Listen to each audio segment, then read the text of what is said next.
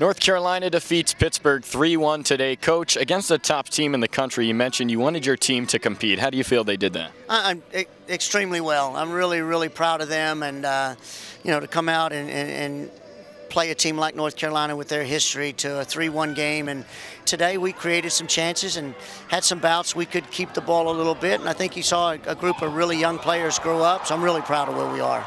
And your goalkeeper, Amaya Pena, faced plenty of shots from North Carolina today. What can you say about her performance? Well, she's been great since I got here, and I think she's really steady and a great leader for our team. The girls really think a lot of her and respect her, and I think one of the things that she is she's got enough experience to know how to manage the game a little bit, knowing when to play out quick, when to slow it down, how to keep the back line organized. So it's good to have somebody with her senior leadership back there.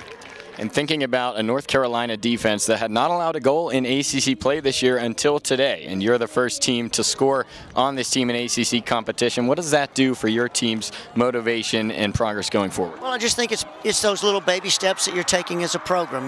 It's the first win last week with BC, and the first couple of ties in a few years when we tied Syracuse and Miami, and I think this team has had fight in them all year long, and I think I mentioned that beforehand, and I think you saw that again today. So I think it's a big confidence boost to know that you can play against some of the best players and compete. It's just a big boost for us as we move this program forward.